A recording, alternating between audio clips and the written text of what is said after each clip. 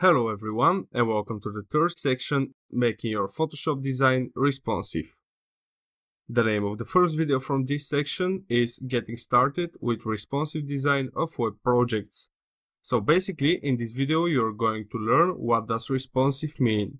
Responsive web design is an approach to web design that makes web pages render well on a variety of devices and window or screen sizes. Content, design and performance are necessary across all devices to ensure usability and satisfaction.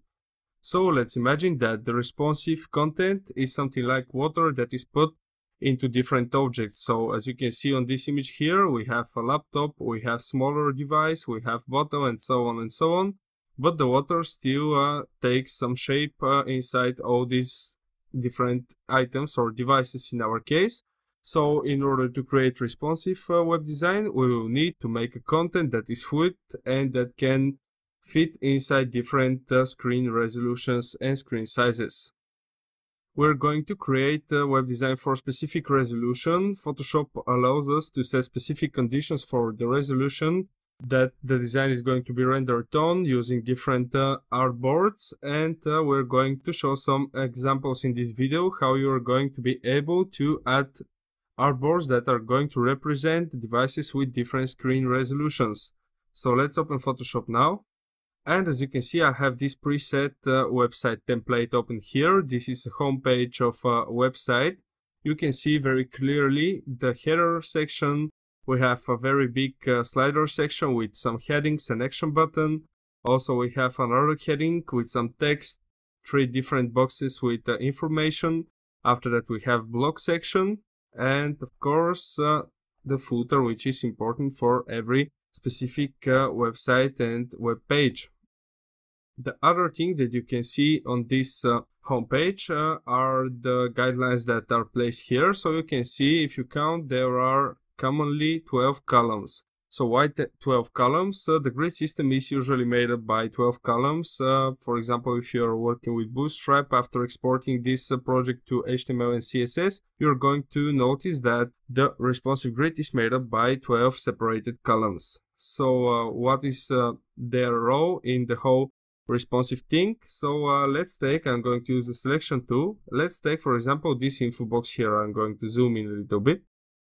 Let's take the first info box. So we have 1, 2, 3, 4 columns. 4 columns are separating every single info box on this home page. So for example, if I take from here to here, we will count exactly 4 separated columns. But let's imagine that we are going to use this website on a smaller device. For example, we are going to use it on a mobile device. It is not going to look very clearly, because if I zoom out, this is the way you're going to see the website on a mobile version. For example, this could be the size of your iPhone or Android phone screen, and you can see that all the content is almost not readable from this point of view. So this is the important role of the responsive design. When we're opening this home page, this website on a mobile screen, these 4 columns are going to be transformed into 12 columns in order to have all the items inside this info box enlarged and to be easy to be read. So the thing that I'm going to do now in this video is adding a new artboard with specific dimensions that are going to be, for example, of a tablet size device. So how I'm going to do this? As you can see here in the layers panel, I'm going to expand it a little bit. As you can see in the layers panel, we have artboard 1, which contains all the content that is to see here. So I'm going to use the menu icon here, pressing on it, and I'm going to select new artboard.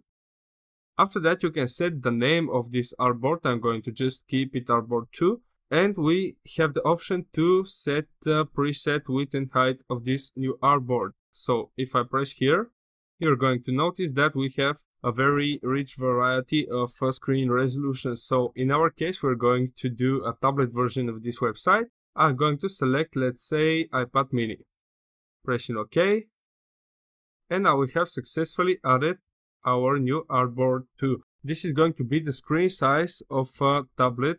And now I'm going to move the whole content from the first artboard to the second one in order to show you what is going to happen if our design is not responsive ready. So I'm selecting everything from artboard 1, right click, and duplicating. I'm going to select the destination artboard to be artboard 2. Pressing OK again. And now we have successfully moved the whole content from the artboard 1 to the second artboard. And as you can see here, it doesn't look very good because the half of the content is invisible. And exactly this thing is going to happen to you if you have not set up the responsive content of your website. So there is an option of the content to be cut in half and not visible at all. And we don't want to do this. This is the reason why we're going to discover in this section how to create responsive content for your web projects in Photoshop. You can see that there are a lot of different resolutions. So for example, we have some most commonly used resolutions for web design. For example, the first one is Full HD, the second one is HD combined with the third one, and so on and so on. And depending on the screen resolution, we are going to find the most common for large devices, for laptops, for tablets, for mobiles. And on this way, we're going to find the approximate dimensions of the screen sizes in order to develop our perfect grid content of our web project.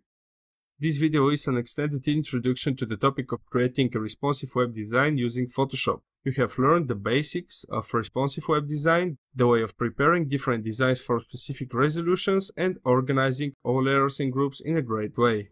Thank you for watching.